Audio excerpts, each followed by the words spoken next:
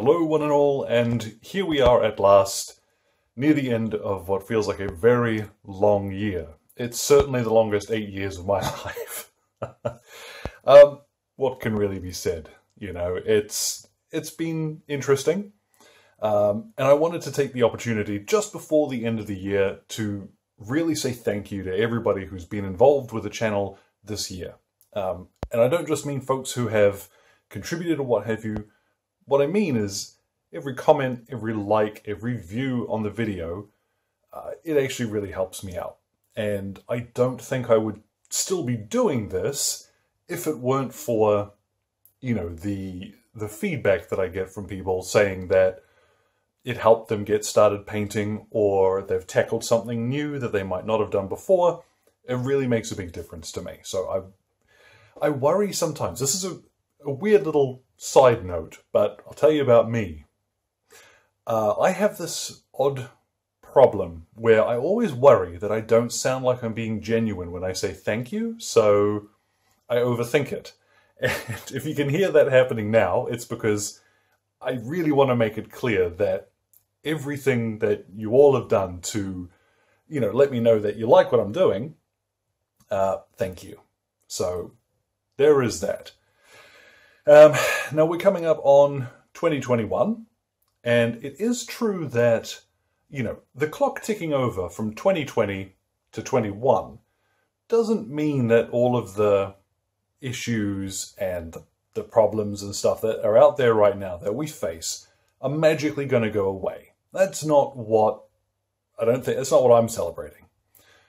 When it comes to 2021, it means we got through this.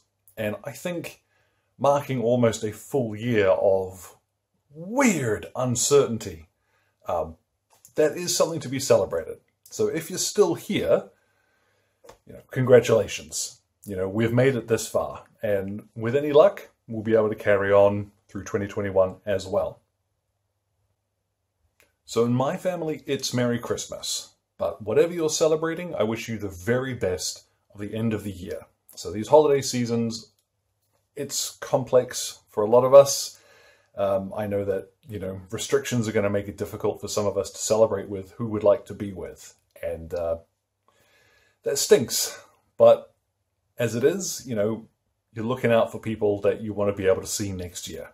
So, Merry Christmas from me to all of you. Now, rather than end on a note like that, there are actually a few things that I've wanted to show you guys for a while. Which either haven't really fit into a video, or I haven't been quite sure how to address or how to paint. Some of these things, you know, I get them and it's like, how would I do that? And then I spend so long thinking about it, it doesn't happen. But just towards the end of the year, there are a couple of cool things that I want to make sure I give a shout out to. So I'm going to flip the camera around and show you a few neat things. So the first of these things I want to show you is Instar paints. Now I've mentioned them a few times. In particular, their black and the varnish plus that they do are fantastic. I use them on all sorts of things, but I've never done a specific painting video with these because I don't really have a huge amount of colors yet, which the very kind team have tried to sort me out with a handful of extras so that I can do some mixing. Because they've got a really cool thing they're working on where it gives you ratios where you can mix any colors you like, and I'm really looking forward to giving that a shot. Expect to see some more of these in the new year. I do want to do an Instar specific painting video, but you'll notice that my colors, I tend towards a certain era, let's say. So when I figure out quite what I want to do with them, I'd really like to show these off. They are brilliant paints all the same. They do come out of the UK, so if you're there looking for something to, you know, supplement your range or try something new, these get a full-throated recommendation from me. In particular, this Varnish Plus. Oh my goodness, this is the stuff. All right, if you ever need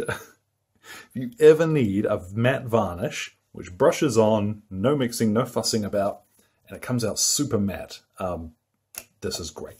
The rest of them all fantastic too. Now, as I've gotten more and more into my historical wargaming, smaller scales have started to become more appealing, and you'll see these little itty bitties hiding down here. Now, for comparison's sake, Here's these 6mm figures against a 28mm figure. So that really big commissar, he's going to find it easy to keep the troops in line. Now these guys come from 2D6 Wargaming, and I'll see if I can get a slightly closer look here. And it is quite difficult to show on camera, but these are easily like the most detailed and just most crisp, goodness me, of 6mm vehicles and figures that I've seen. Let's try and get a close look at the Russian infantry here. I mean, they're just brilliant. You know, they're really neat. I would probably put a couple more of them on a base in the future, but I'm going to use these for Hammer of Democracy, which is a rule system which I will link in the description too, because Nordic Weasel stuff is fantastic. But Tim over at 2D6 very kindly sent me along a handful of samples, and I really enjoyed painting them up. I think this is going to change how I do sort of big battles from now on.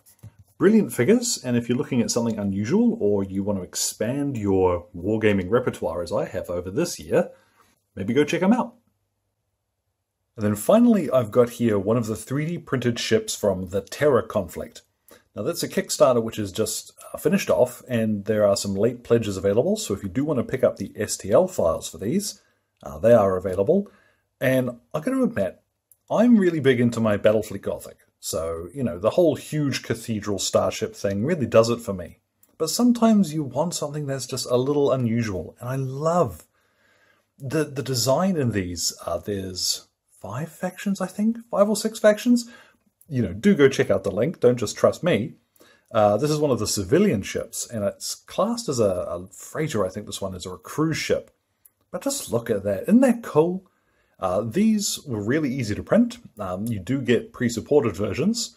I have found that with the water-soluble resin that I've been using, you do need to add a couple of extra supports, but the hard work is done for you. With games like A Billion Suns on the horizon from Mike Hutchinson, you know, the man behind Gaslands, there is Warfleet's FTL over on one-page rules, and whatever else you might want to use them for. These are really cool. Just, brill. Good reason to have a 3D printer. So there you have it, a handful of things I just wanted to make sure that you got to see before the end of the year. Now next year, I want to try a few little different things with the channel. Maybe more detailed videos, slightly longer or split into 2. Some of you are still asking about pretty large kits, and, you know, I got to admit, I'm not sponsored by Games Workshop or anything, so these Abaddon and what have you might have to wait. But for those that I do get the opportunity to try and tackle, I think it's time we start doing something a little more in-depth, let's say. Some of you have continued to mention an interest in me streaming, and I'd really like to. Like, I think that would be something which would be cool to be able to engage directly and chat with you guys while I'm painting. You know, have folks around for a painting session sort of thing.